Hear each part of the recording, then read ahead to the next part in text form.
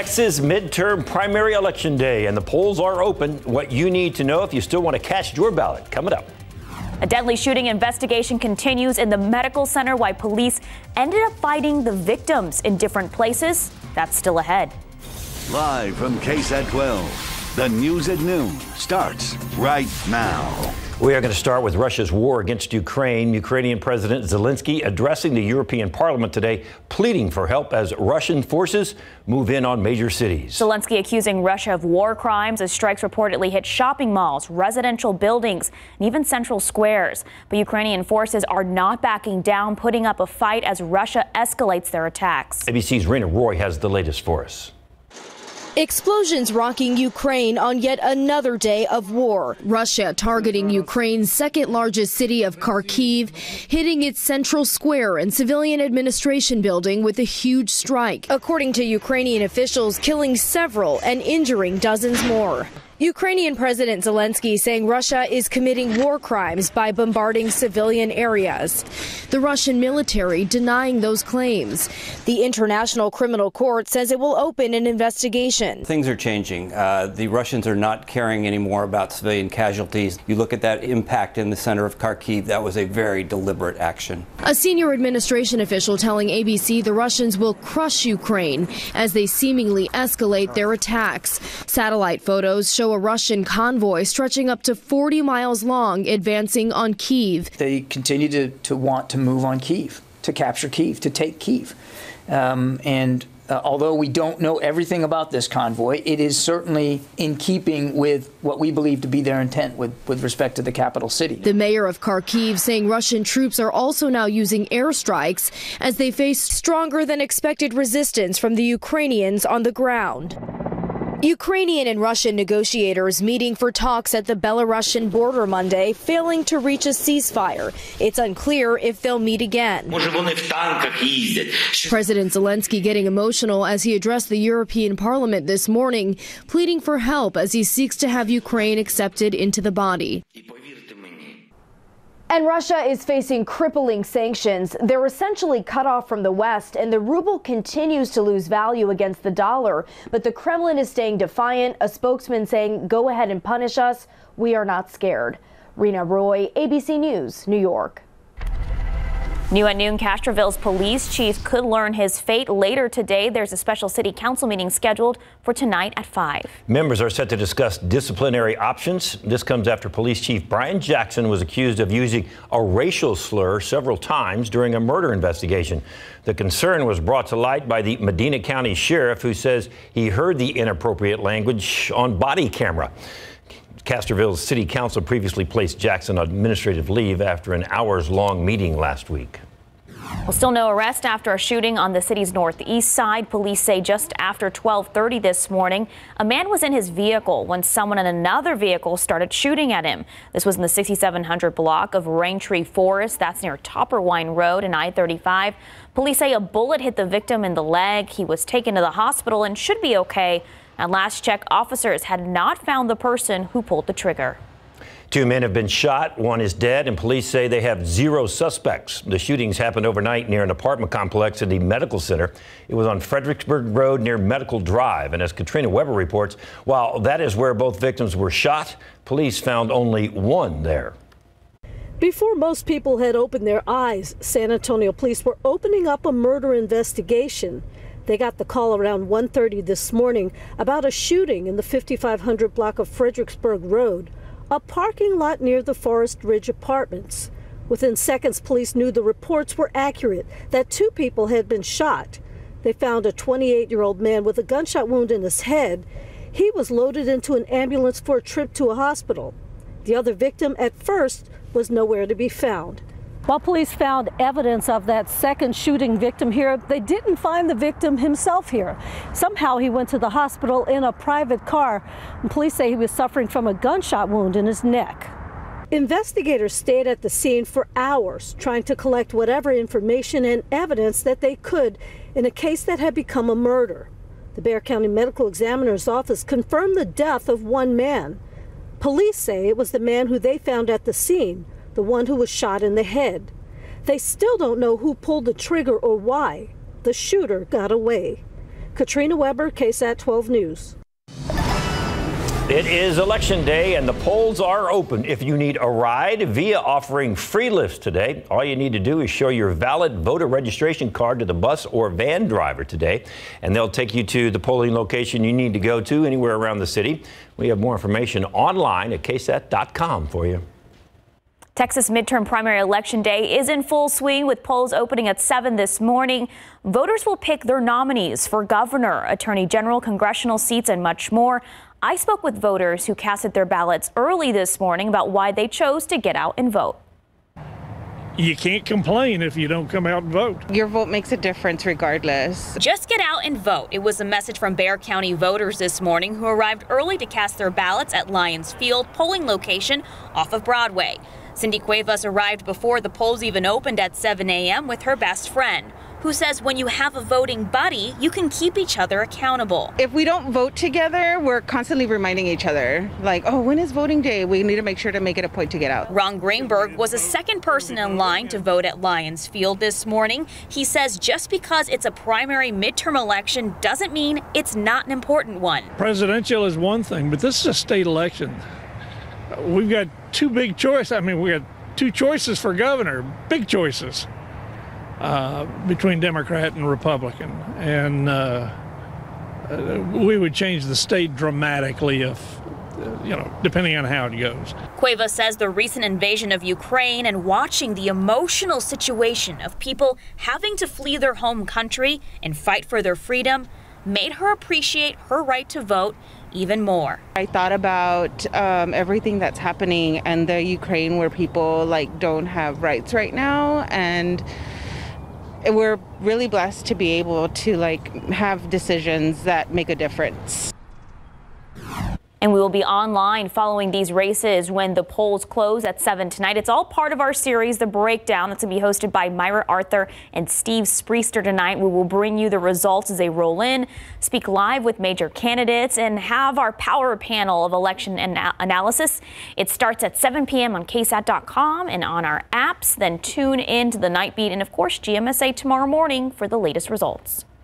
CPS Energy customers can expect higher bills. The first of several planned rate increases go into effect today. A rate increase of 3.85% will go into effect today as the utility is planning more rate hikes over the next 5 years. CPS Energy officials say that the rate increase will add an additional $3.84 to the average residential customer's monthly bill. In addition, there will be an average increase of $1.26 per month in the fuel adjustment portion of the customer's bill. CPS Energy says it's planning more rate hikes over the next 5 years. Lots of sun for Election Day. Beautiful day. We've got some great weather ahead and some rain chances too coming up by the weekend. We'll take a look coming up. And Cowboys owner Jerry Jones talking for the first time since word got out about a settlement with cheerleaders coming up in sports. Heart disease is a major concern for many women and men across the country, but there are preventative measures you can take in order to stay healthy. Max Massey takes a look after the break. Heart disease is the leading cause of death for men and women across the country. In the U.S., someone has a heart attack every 40 seconds, and the Alamo City is no stranger to these problems. But as Max Massey shows us, there are preventative measures you can take and tests that should be done before it's too late. My mom has heart disease. My grandmother has heart disease. So I had decided to go and see a cardiologist with my primary doctor's suggestion. Meet Michelle. She was seemingly healthy, no symptoms, but because of her family history, she went to the doctor and she went through the heart health tests. And it's a good thing she did. At that point, I had to have a stent put in, but I didn't even know that I was in trouble. My husband actually had a stent the year before me. Now, he was an active runner, would run a mile a day, exercise every day. The last couple of years, the pandemic has caused more and more obstacles for people trying to see their doctors and get diagnosed with heart issues. Now we are seeing a big wave of people surfacing after these years of not taking care of themselves. Huge problem because, unfortunately, heart disease affects every age groups in different ways. Heart health, a big issue around the country and around San Antonio, and it is never too early to get checked out. It's never too early for screening. Some people who know about their family history of heart disease, they start screening their kids. As for Michelle, she is happy and healthy, and she has a message for our community. It's better to be safe than sorry, because had I waited, I would not be here today. Max Massey, KSAT 12 News. Let's get outside with live cam. This is one of those days where you might want to go outside and have lunch on the porch or at a restaurant on the... It was so cold early this morning. I had like a beanie on, and now it's beautiful, Justin. Now it's perfect. These are the kind of days we just love. I mean, temperature's going to be around 70 this afternoon. Sunny skies, not a lot of wind. It's perfect. Perfect weather. The aquifer is down 0.3 of a foot to 661.6. That's a little concerning. We're starting to get close to that 660 mark. We need some rain. There is a little bit in the forecast. In the pollen count, it's molds and oak. They're both low, but it is notable that oak showed up today. We're headed into oak season. We'll keep you posted there. Your forecast straight ahead.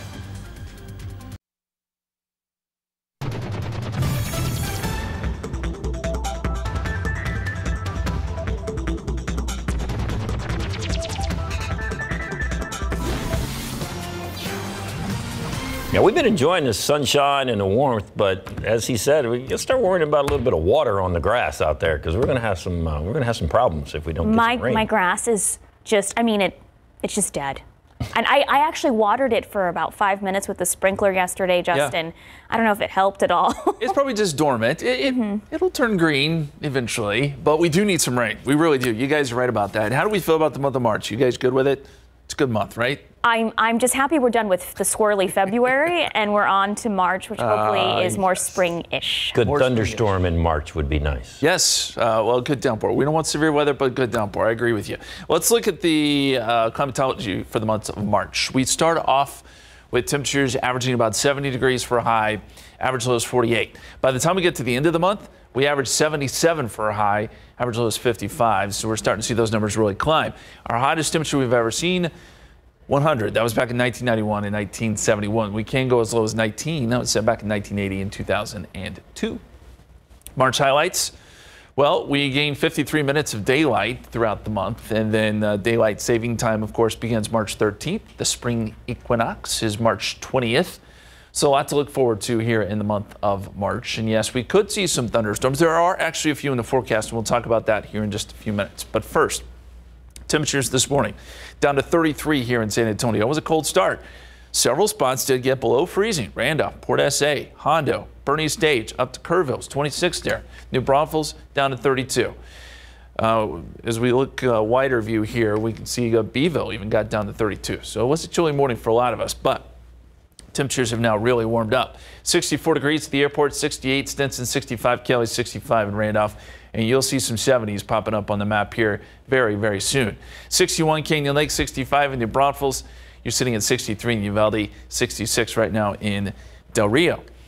Primary elections today, if you're heading out, there are, well, good weather. That's the bottom line here. Forecast by noontime, 67, by 2 p.m., 71.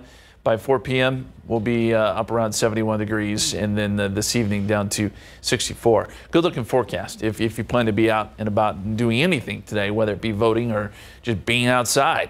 Dew points are going to continue to climb. Now, right now, they're still pretty low. The air is still pretty dry, but by tomorrow, you'll see these numbers jump up, and then by the weekend, you'll start to feel the humidity a little bit. I think there will be enough humidity even starting Thursday that we'll start to get some morning fog, maybe some morning clouds, and then probably some drizzle over the weekend.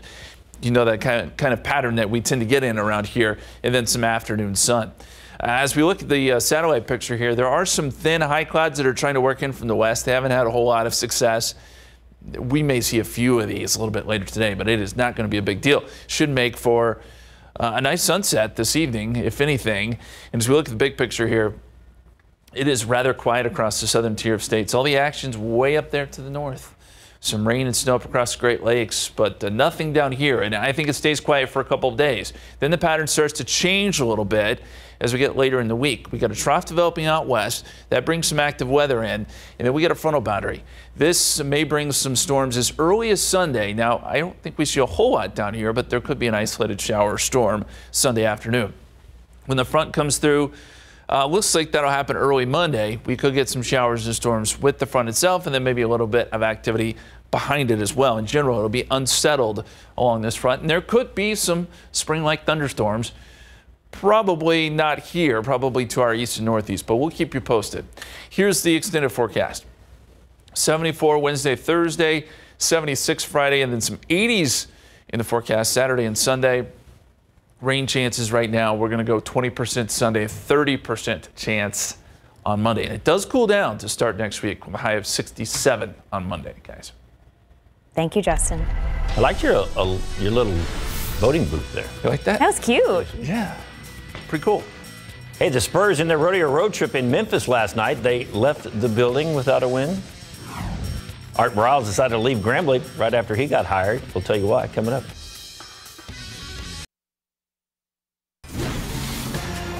Talks inside Major League Baseball continue. Officials with MLB decided to extend the self-imposed deadline in an attempt to reach a labor deal agreement with the Players Association. According to MLB.com, some progress has been made between the two sides, and the hope now is to get something done by 5 p.m. today. If so, opening day could take place on its originally scheduled date of March 31st. Spring training games through early March already been canceled. Professional baseball hadn't seen a work stoppage since the 94-95 season. Last month, MLB Commissioner Rob Manfield said missing games would be, quote, disastrous. Hey, San Antonio Spurs finally got to dismount off that rodeo road trip after a trip to Memphis last night. It was another chance to make history for head coach Greg Popovich, who's a win away from tying Don Nelson for the most victories in the NBA history. Spurs off to another quick start. Doug McDermott, the 3-15-9 Spurs, but the Grizz take control. Steven Adams in the paint, finishes with the slam. Memphis up 42-34 after 1 second quarter. DeJounte keeps the Spurs in it, spinning and hitting. A 2-point game. Spurs down 54-52, but Memphis ends the quarter on fire after a Murray hits the free throw. Adams chunks it down court. Ja Morant in the air, grabs, shoots, scores with .4 on the clock, and so that's legal. Wow, that just rubbed salt in the wound. The clock reminded Spur fans of Derek Fisher's infamy. Yeah, okay. 2004 playoffs. Spurs head into halftime trailing 68-58. All right, let's go to the fourth quarter now. Spurs still managing to stay close. Jakob Poeltl finds Lonnie Walker the fourth for the lay-in. Nice pass, nice shot. 22 points for Lonnie, but there was no stopping Morant. He set a Grizzlies franchise record with 52 points. Memphis beats the Spurs 118-105. Tonight I was disappointed because we gave up 42 in the first quarter, so mentally weren't there. You know, was it 3 games in 4 nights, and the last 2 that were pretty much drained them? Probably a little bit, but I don't care. You know, they can't have that excuse.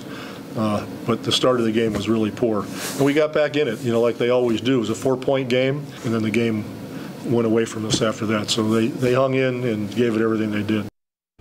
All right. So next up for the Spurs, get a couple of days to rest. They take on the Sacramento Kings here at home. First home game in a while, but it's only one, and they're back out on the road. But that one is Thursday at 7:30 at the AT&T Center. Pro football coverage powered by Davis Law Firm. For the first time since a near $2.5 million settlement was revealed for 4 Dallas Cowboy cheerleaders, team owner Jerry Jones is talking. This is the first time Jones has spoken about the incident in 2015 that involved Cowboys Executive Vice President for Communications and Public Relations, Rich Dalrymple. He abruptly retired earlier this month, or actually earlier last month. Dalrymple was accused of entering a room where 4 cheerleaders were changing during the Cowboys kickoff luncheon in 2015.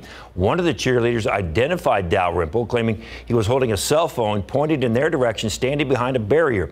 Earlier that year, Dalrymple was accused by a fan of watching a live stream of the Cowboys draft day war room and taking upskirt photos of Charlotte Jones Anderson, the daughter of Cowboys owner Jerry Jones, which he denied. Here's what Jones told Dallas television station KSAT. In part, we took these allegations very seriously. We immediately began to see an investigation into the situation. I can assure you that had we found that it need be, there would have been firings or there would have been suspensions. As it turns out, in the best interest of our cheerleaders, in the best interest of the organization, in the best interest of our fans, what we decided to do was show the cheerleaders how seriously we took these allegations, and we wanted them to know that we were serious, and so the settlement was the way to go. Grambling State head coach Hugh Jackson's decision to hire Art Briles as his offensive coordinator has already been reversed. Jackson, the former head coach of the Cleveland Browns, took over at Grambling State in December and tried giving Briles a second chance at college football. But since the announcement of Briles' hiring, the school has come under heavy criticism. It was supposed to be Briles' first job in college football since he was fired by Baylor back in 2016 following an independent investigation into numerous sexual assaults against the football program. Those were allegations, but ESPN's Pete Thamel broke the news this afternoon that Browse was officially out. ESPN obtained a statement from Browse, and here's what it says in part. Unfortunately, I feel my continued presence will be a distraction to you and your team, which is the last thing that I want. I have the utmost respect for the university and your players. And in the meantime, just breaking, Dak Prescott has had surgery on his non-throwing shoulder. He had it last week. He is expected to be available for Cowboys offseason program. So once again, Dak with surgery on the non-throwing shoulder. That's according to ESPN. So that just came over a few minutes ago. Hope he has enough recovery time. I think he will. I think he has the best trainers, too. Yeah. All right. Okay, women have been leaving the workforce in record numbers since the start of the pandemic. Why they're choosing to take career breaks instead of vacations, that's coming up in the next half hour. And tech giants are cracking down on Russia's state media after pressure from European officials. A look at the changes being made after the break. President Biden getting ready to deliver his first State of the Union address tonight, and it comes at a crucial time in his presidency. The war in Ukraine looming large as the pandemic enters its third year amid high inflation and sagging poll numbers. The president is expected to address those issues. The White House also says he'll urge Congress to pass what they're calling the Unity Agenda, comprising of historically bipartisan proposals. ABC's M. Nguyen is in Washington with more. President Biden will deliver his first State of the Union address to a joint session of Congress tonight, poised to overshadow his speech, Russia's ongoing invasion into Ukraine. As attacks escalate near the Ukrainian capital of Kyiv, President Biden will call on the free world to support uplifting the core value of democracy. This is a battle between the utility of democracies in the 21st century and autocracies. If you notice, you don't have Russia talking about communism anymore. It's about an autocracy. That's what's at stake here. We got to prove democracy works. The economy will also take center stage, especially as gas prices and high inflation hamper the president's popularity. As Biden's approval rating slumped to 37%, according to a recent ABC News Washington Post poll, he's expected to lay out ways to improve the economy, including strengthening the supply chain and promoting competition to lower costs for families. He's going to make clear that one of the best ways to lower costs over the long run is to increase the productive capacity of our economy. The president also aiming to turn the page on COVID-19 as restrictions ease. This as the Capitol and the White House lifts its mask requirements this week. And security around the Capitol is tight. Fencing is back up ahead of tonight's speech and over concerns of potentially disruptive trucker convoys making their way to the Capitol. Meantime, in a show of solidarity, several members of Congress say they will wear blue and yellow tonight, the national colors of Ukraine. M. Nguyen, ABC News, Capitol Hill. Twitter, Facebook, and YouTube all say they're cracking down on Russian state media content on their platforms. Facebook's parent company, Meta, is blocking access to RT and Sputnik across the European Union. Twitter is reducing the visibility and labeling tweets that link to state media organizations in Russia. Meanwhile, over the weekend, YouTube announced it is blocking Russian state media with Ukraine. It is also tweaking its algorithm to limit recommendations to those channels. European officials have been pressuring social media platforms to address pro-Russia propaganda, but there are concerns that these restrictions could also stifle opposition and independent voices within Russia. Jury selection continues today in the first trial for one of the hundreds of former President Donald Trump supporters charged with storming the U.S. Capitol last year. Guy Rafat, a Texas man, is facing 5 charges. Prosecutors say he brought a gun to the insurrection, battled police, and threatened his children to keep quiet when he returned home to Texas after the attack. Federal prosecutors questioned 34 potential jurors yesterday. Some potential jurors were dismissed because of how strongly they felt about the attack. The trial is expected to last more than a week. Outside with live cam. Bottom line is it's a beautiful day, but we need some rain. Yes. Pretty much sums it up. Thank you. Yeah. I do enjoy the sun, though. I do, too. And it just for some reason feels like March. You know, we're only March 1st, but somehow the change in the weather from February to March, it just feels more spring-like out there. Didn't feel like March? I don't know. Yeah. Maybe it did. Maybe it's all in my head. It's possible. It's practice, March. Let's take a look at the satellite picture across the state. Some high clouds drifting through West Texas. We're seeing some of those try to work in our direction, but we're not going to see much. If we see anything today, it'll be some thin, cirrus clouds. No big deal. We'll see plenty of sun. Temperatures across the state, it's nice everywhere, just like it is here. 66 in Del Rio, 68 Marfa, 61 El Paso, 63 Amarillo, 68 in Dallas. Looks good across the entire Lone Star State. And here's what to expect the next few days. We're going to see those temperatures get up into the 70s today with mostly sunny skies. More humidity and fog heads our way by the time we get towards the end of the work week. Thursday, Friday, Saturday, Sunday, you'll notice some morning clouds, maybe some morning drizzle and some fog here and there. And the weekend, it is going to be warm and humid, but the big question is, will we see a few storms on Sunday? And a cold front, when does that move through and does it bring rain for us next week? We'll take a look at those possibilities coming up here in just a few minutes, guys. Thank you, Justin. A new study suggesting that the effectiveness of Pfizer's children's vaccine was less effective in kids than in teens and adults. The study was done in New York, and experts say the results could be because children ages 5 to 11 received a dose that is 1/3 the dose for children 12 and older. The study was also done during the Omicron wave, when there were a tremendous amount of breakthrough infections in adults and children. We have to be careful about not overinterpreting these results. They're a one-time point in one location. Overall, what we see is these vaccines are working incredibly well to protect kids from hospitalization and death, no matter what age group. And the vaccine still dramatically reduces the risk of hospitalization among children. The CDC told a BC News, quote, Pfizer and Moderna's COVID-19 vaccines continue to offer high levels of protection against severe illness, hospitalization, and deaths in all age groups, end quote. Well, as COVID-19's latest variant is in retreat, the nation looks ahead to some sense of normalcy. We're getting a deeper sense of how the pandemic jolted a system that was already hanging on by a thread. Thousands of children entered foster care during the pandemic, but many agencies are struggling to find families to care for the children and teens. ABC's Morgan Norwood shows us how advocates are supporting foster families, helping young adults transition into life after the foster system, and encouraging Americans to consider opening their homes.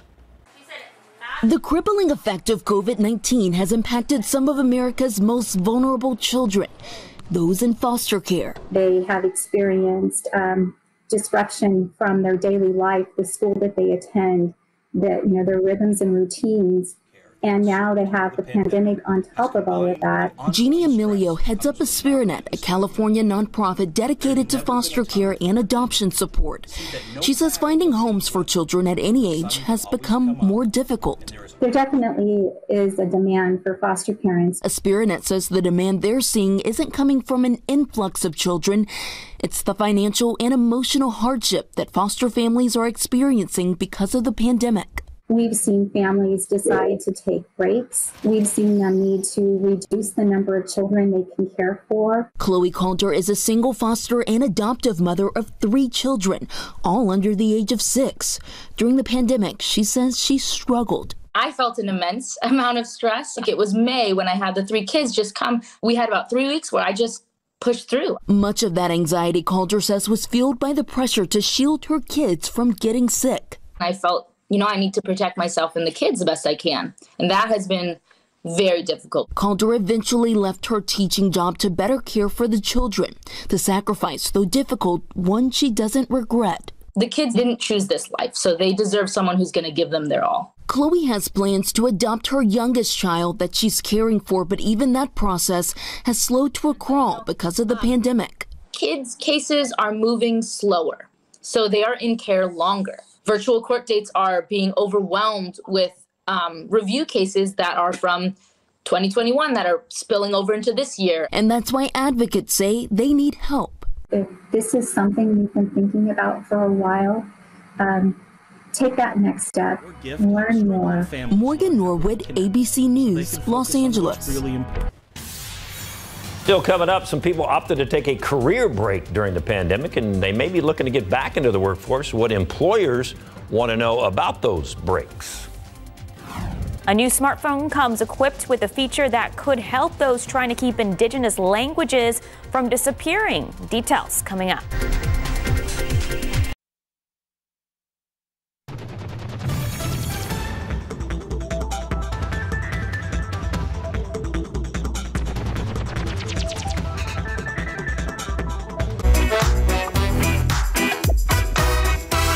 This is your daily tech and business briefing from Cheddar News. Tesla is one step closer to opening its new German Gigafactory later this month. Reports stated that the EV giant is close to receiving approval to begin production at the factory. The news sent shares soaring on the day. Most tech stocks were relatively flat on the day. Lucid and Lordstown Motors are both cutting their vehicle production forecast for the rest of the year. The news caused shares to plummet as both companies fail to live up to their production promises. The EV newcomer is blaming supply chain constraints for the slash in vehicle expectations. And Chevron is buying biodiesel maker Renewable Energy Group for $3.15 billion. The purchase marks a premium of more than 40% of renewables Friday close. It comes as major oil companies are taking heat from lawmakers and investors to cut back on their carbon footprint amid intensifying climate change. And that's your Cheddar News and Tech Update. I'm Ariel Hickson from Washington, D.C. Can smartphones help save indigenous languages? Probably not, but one company is hoping to at least get younger people interested. Motorola has introduced a Cherokee language interface on its newest line of phones. New phone users will be able to find apps and toggle settings using the syllable-based written language. First created by the Cherokee Nation Sequoia in the early 1800s, it will appear on the company's high-end Edge Plus phones when they go on sale in the spring. It's not the first time consumer technology has embraced the language, as Apple, Microsoft, and Google already enable people to configure their laptops and phones so that they can type in Cherokee. Well, we could all use a little vacation. It helps us reset and unwind. However, some people around the country went a little further by taking a full-on career break during the pandemic. Now, some folks may be looking to head back to the office. ABC's Rebecca Jarvis has the details on how you can re-enter the workforce after that hiatus. When mom of two Emma McCulloch decided to re-enter the workforce after 6 years away, she was a little nervous. I did feel a little bit embarrassed about that career break and how to classify it on my resume. But Emma was able to show potential employers that her time away, especially caring for her son Christopher, born with cerebral palsy, made her a better employee. I certainly learned a lot of research skills to identify the therapies and the resources for my children. And in my role as a manager, I'm much more empathetic because of the experiences I had during my career break. Nice. Women have been leaving the workforce in record numbers since the start of the pandemic and haven't been returning as quickly. They've suddenly had to juggle not having childcare. And what we actually found is that 1 in 3 women are doing 5+ additional hours of housework each day due to the pandemic. Many companies are making an effort to bring women back to the workforce, including IBM, General Motors, and JP Morgan, offering career reentry and mentorship programs.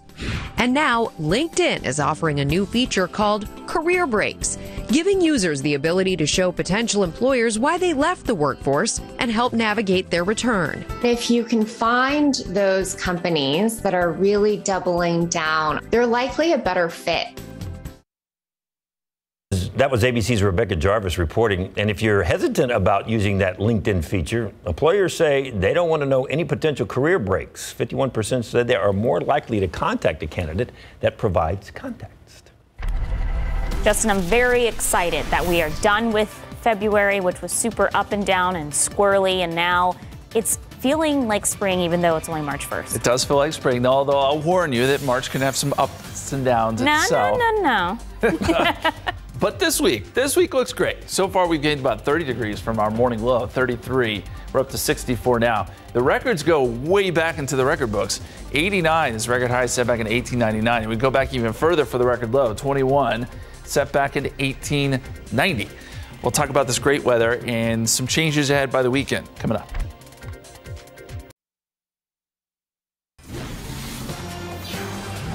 We were just talking about the first week of spring break is next week for a lot of school districts. I know. Is that early? It feels early. It does. I know SAISD, a lot of the big districts have spring break. So are your kids on spring break next week?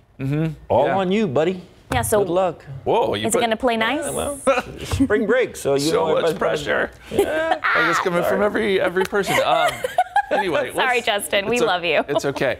Let's look at the oak season. If you're not a fan, which we really aren't, right? Everything turns yellow as we get into April. Now things are starting to kick in here. We saw oak show up for the first time today. Granted, it was at 10, but this is the time of year where we may start to see a little bit of oak in the pollen counts. And then eventually by mid-April, that's when we tend to peak. But if you want to learn more about it, meteorologist Sarah Spivey wrote a great article on our website, KSAT.com. Check it out. It talks about oak season kicking in. In fact, I think we just got a push alert about it. If you got a KSAT app, you can read all about it. Temperatures across the country right now really pretty comfortable. 68 Dallas, 69 Wichita, 59 Omaha. A lot of warm air has shifted north. Now, there's a boundary here, so north of that it's a little chillier. 48 Chicago, 47 Cleveland. In one of the cold spots, as it normally is, 22 International Falls. Coldest, actually, Caribou, Maine. It's at 15. The cold air really is going to stay bottled up to the north. And we're going to continue to see some pretty nice weather next couple days. Take a look at this time lapse. This was a beautiful sunrise. We've had a few clouds move across the sky today, but not many. And right now we're looking at 64. Dew point is at 25, so that's one of the reasons we'll see a big swing in temperatures today from that morning low, which was chilly, to a very, very nice afternoon high. Southwesterly winds around 5 right now. It is, as far as any cloud cover goes, it's been all off to our north, some thin cirrus, if that. So I don't know that we're going to see much in the way of cloud cover at all today. 70 Pleasanton, 65 Hondo, 66 in Kerrville, 65 in New Braunfels, 68 in LaGrange. And the forecast temperatures, well, we should get up to about 71 or so here in town. Gonzales, 68, Hallettsville, 68. If you're watching from Lakey today, 69, your forecast high, and a little warmer in Eagle Pass, 75 degrees there. Tonight, temperatures drop down into the 40s, low 40s, 42, San Antonio, maybe a degree or two cooler than that. And there will be some spots that dip into the 30s tonight, and then back into the mid-70s by 4 p.m. tomorrow. So a little bit warmer on your Wednesday, still with a lot of sun, and the dry air is still here. It has felt really dry outside. Now, this starts to change, too, as we head later into the week. You'll see these dew points gradually start to rise, and eventually it'll feel kind of muggy out there. I think that probably happens by into the work week and into the weekend. We see dew points get into the 50s and 60s.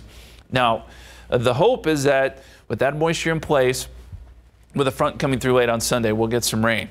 Maybe a couple of thunderstorms, too. We could use any rain we can get right now as drought conditions continue to settle in here. In the meantime, it is quiet. There is no rain to speak of next couple of days. That's going to hold off until Sunday when this front starts to move in. We get a little bit of upper level energy, maybe a couple of isolated thunderstorms Sunday evening. So rain chances aren't great. I think the bulk of the energy is going to be to our north. And then as the front comes through, there's a window there for some rain, and maybe some rain behind the front too on Wednesday. In general, a pretty unsettled pattern as we get into the first part of next week. As we look at the forecast here, 74 tomorrow, 74 Thursday, some morning fog. Some morning fog and drizzle Friday, Saturday, Sunday. So keep in mind it'll be a little bit gray to start with some afternoon sun. And then we've got rain chances Sunday and Monday. We'll be right back.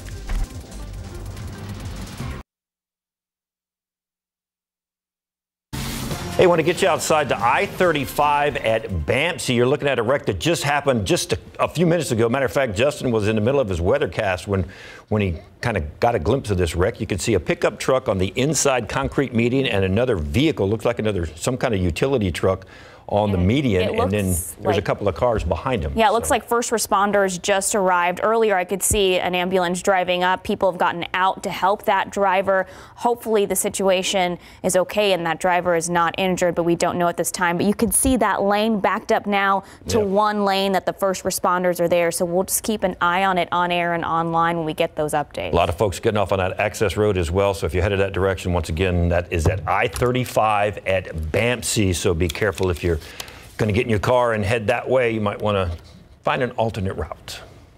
It is the day to indulge in SA Live, always on SA Live, celebrating Mardi Gras with Creole cooking, cocktails, and cookies. Really? I forgot today is Fat Tuesday, and Mike and Fiona. Laissez les bon temps rouler. Yes, let the good times roll, and you can get a taste of Louisiana without having to leave the Lone Star State. Yep, Sherry Turner from That's It, That's All, and That Looks Good. What are we eating here today? Yes. We have smoked alligator sausage po' boys. Ooh. And got a bite to it? It's got a bite. Of course it does. And once you've had a smoked alligator po' boy, you'll never forget. Ooh. Sounds like a challenge. Okay, and then you got to have something to kind of wash that down. And Taylor Morrow from Walk-Ons is here, and ooh, you brought the drinks. I did bring new drinks. I have our Southern Smash and our Hard Raspberry Lemonade that are absolutely delicious and extremely delicious. And they also have some $5 drink specials. We're going to be making those a little bit later on. You got food to go with it too, right? I do have our Mardi Gras $5 food specials, beignets and a cup of gumbo.